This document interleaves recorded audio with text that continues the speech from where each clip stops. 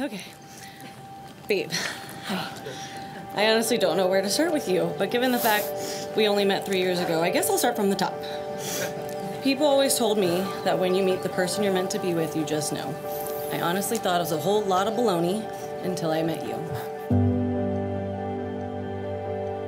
A couple years ago, Mike goes, I'm going to the West Coast. I'll be back on Sunday, Monday, we'll hang out. Text him, hey, did you land? No response. Mike's not a very good texter. Not a very good texter. Day later, he texts me, I'll be back next week. I don't know what happened. All right, I trust you, I trust you. We all know Nat is a strong, independent woman, but there was always a little something missing. Who knew that something would be at the San Francisco Giants game? So when she met Mike, obviously sparks flew, and when she told me that she met this cute guy from New Jersey and that he was going to extend his stay in San Francisco, I knew that this was the beginning of something special. He gets back the next week, comes over to my house the first day he lands, and goes, I met this girl, I'm going to marry her. I came to San Francisco to sightsee and hang with my friend for the weekend, my buddy John here. I left a week later, meeting and spending time with a woman that has changed my life for the best in every possible way. I'm trying to catch myself not to cry. All that I ask is you protect my brother's heart, because when he loves extremely hard. And as you already know, he will make you feel like the most important person in the world.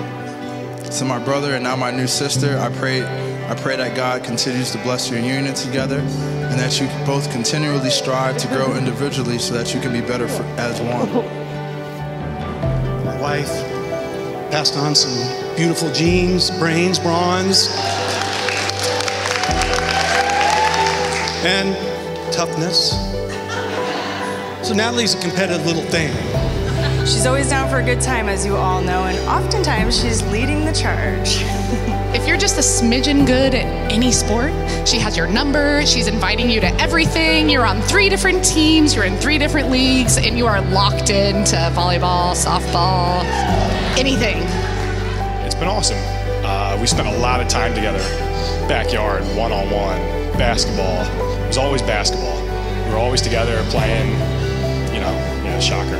Mike, blood cannot make us any closer. We've been there for each other in our lowest times. We've cried to each other. We've laughed a lot.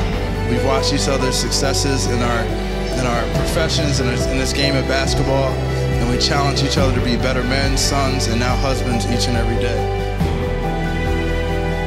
We met at the end of August, and in early October I went to visit my brother in San Diego.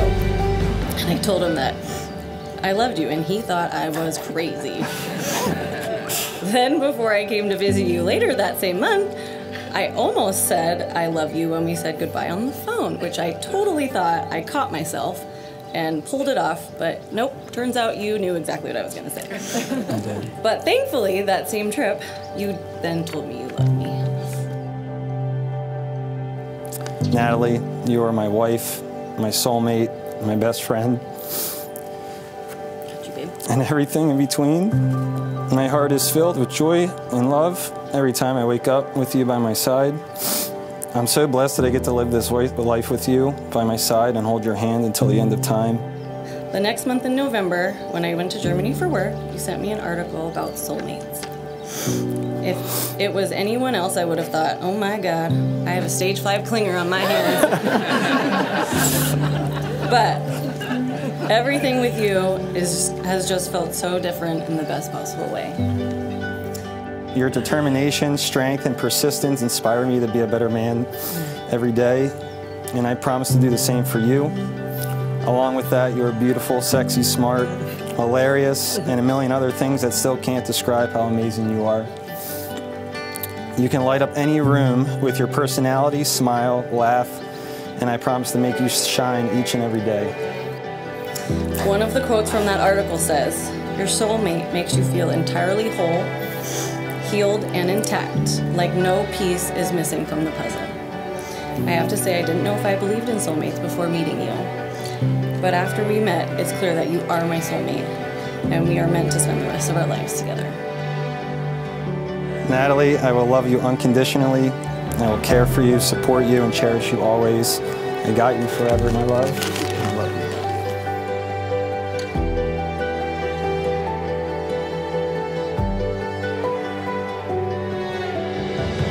I love you so much, and I can't wait to be your wife.